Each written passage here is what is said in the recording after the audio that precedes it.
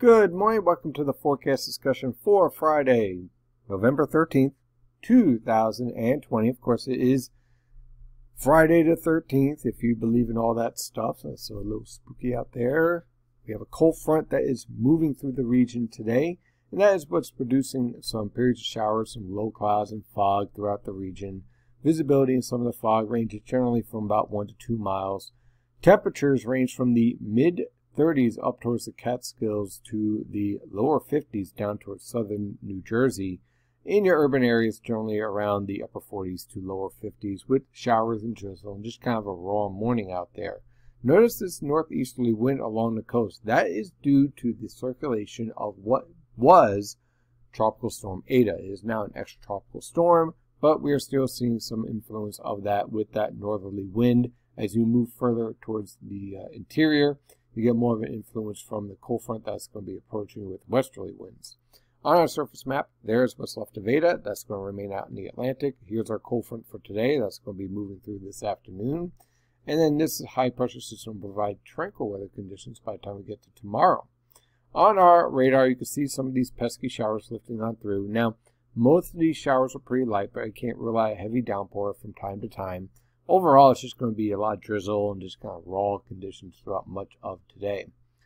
On our infrared satellite picture, there is what's left of Eta. That's going to remain out in the Atlantic. There is our prefrontal trough and then our cold front back here. These will both move through, keeping the threat for showers in the forecast throughout the day. So let's dive into this forecast. Look for highs today in the mid-50s with periods of showers at times. For tonight on through tomorrow, clearing skies with lows in the upper 30s to lower 40s. For tomorrow afternoon, clear skies are expected with winds from the northwest around 5 to 10 miles per hour. High temperatures in the upper 40s to lower 50s.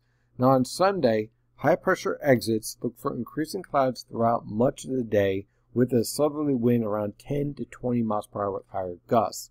In the evening hours, look for periods of rain developing as a warm front lifts through the region, followed by a cold front soon after. So it's going to be a wet evening on Sunday, but most of the day on Sunday isn't looking all that bad.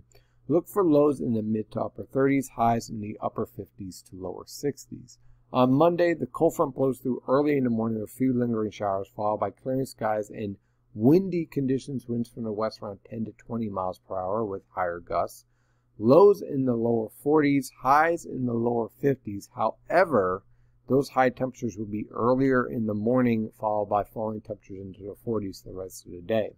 On Tuesday, look for clear skies in the morning hours, followed by another cold front in the afternoon with some rain and snow showers.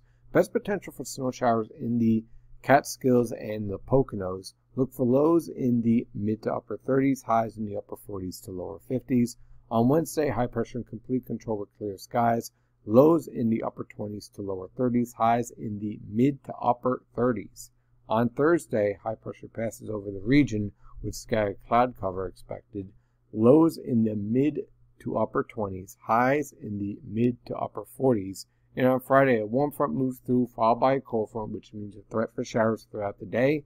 Lows in the mid to upper 40s, highs in the lower to mid 50s. That is your forecast discussion for today. Of course, I'm your meteorologist, Stephen DiMartino.